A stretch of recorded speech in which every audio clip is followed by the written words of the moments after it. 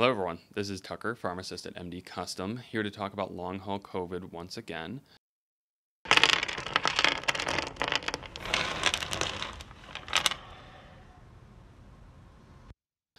First off, I wanted to thank everyone that has expressed an interest in the things that we're discussing and with this program, and everyone that has extended my information to patients that I haven't met yet that they think might be experiencing this long haul COVID, or at least interested in learning up-to-date information, really looking at the body processes that are either disrupted or dysregulated, leading to the diffuse symptoms. Heartfelt thank you. I'm always looking for new ways to help people, so continue to recommend me to other people, and I'm happy to include them in my information.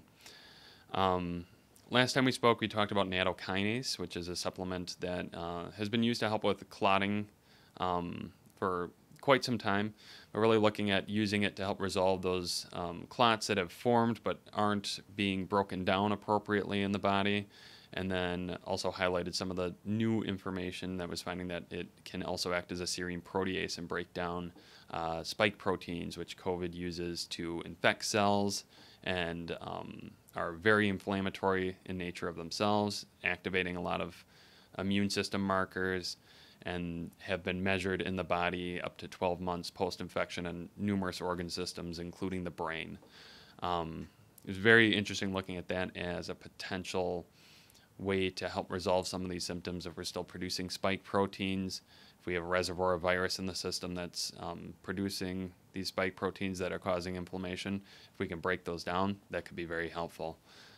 This week we're going to be talking about the nitric oxide system, which is involved in a ton of organ systems. It's a very small molecule produced by cells, used as a signaling mechanism. One of the biggest ways it works is it is involved in appropriate expansion and contraction of blood vessels. So we're really looking at circulation, improving blood flow once again in terms of ways to resolve symptoms. There's a few things that initially got me interested in, hey, maybe nitric oxide is one of the real big driving mechanisms behind these various symptoms we're experiencing. We know intense fatigue, chronic pain, especially headaches, brain fog, shortness of breath, chest pain are some of the most common side effects, or I should say symptoms of long haul COVID. And based on my knowledge of nitric oxide, I knew that nitric oxide signaling was involved in every one of those symptoms. So the first thing that got me interested was initially during the COVID pandemic, they were looking at lots of different therapeutic options to assist with patients in the hospital with severe respiratory distress. One of them included an inhaled form of nitric oxide. So they were looking at supplying nitric oxide from outside the body to help support the system within the body.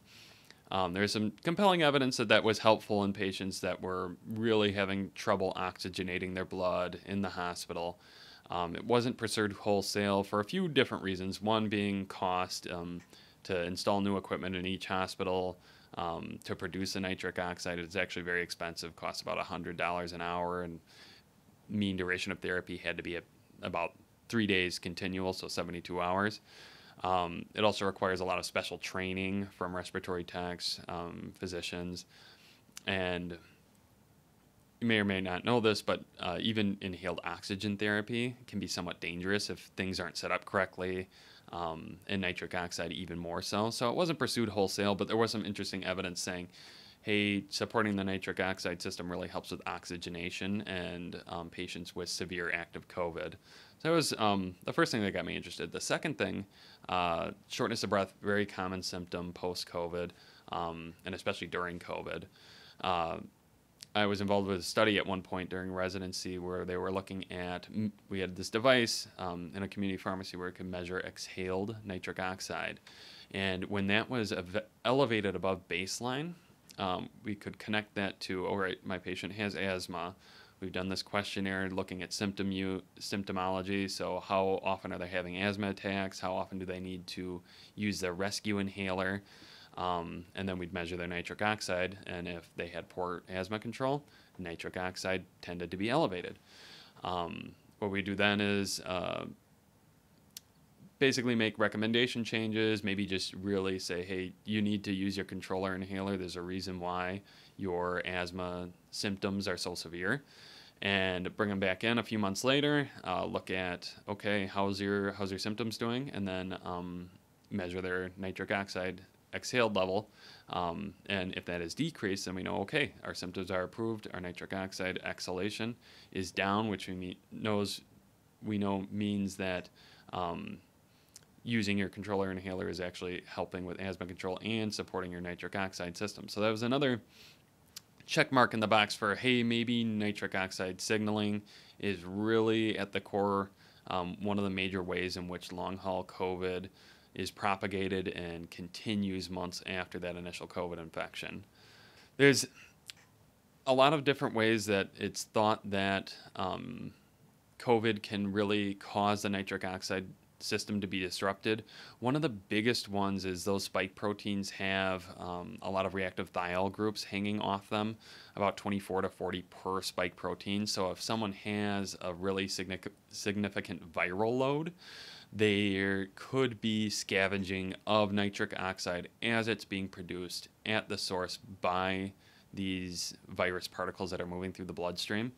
And that short-term but significant disruption of nitric oxide signaling could lead to long-term dysfunction or dysregulation in certain patients, which is why some individuals have those long-haul COVID symptoms that take weeks, months, sometimes years to resolve. Earlier this month, one of my co-pharmacists, Dane, did a video talking about nitric oxide systems, specifically Citronax, which I'll get more into that later in this video, used as an anti-aging supplement, which I would echo, that's certainly true.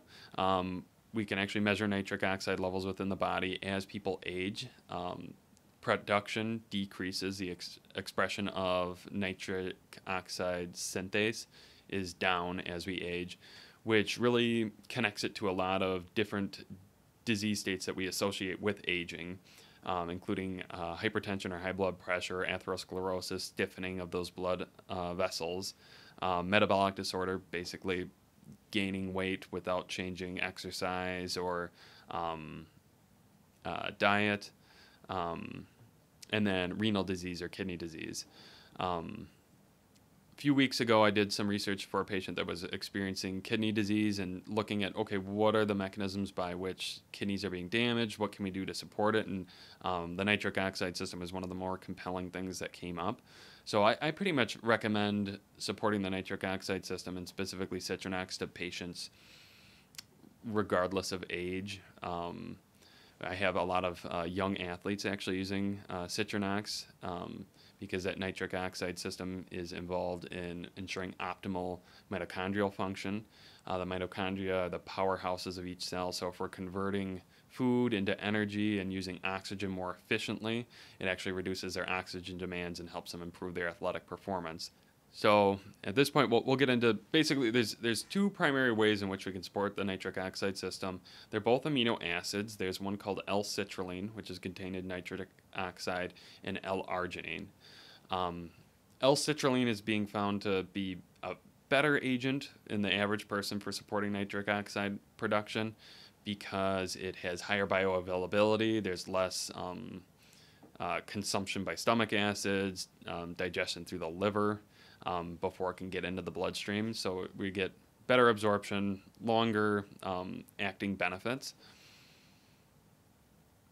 But there are some patients where l-arginine is more indicated, and if you sign up for the newsletter, I'll give you all that information and we'll be able to pick out what the best option is for you specifically.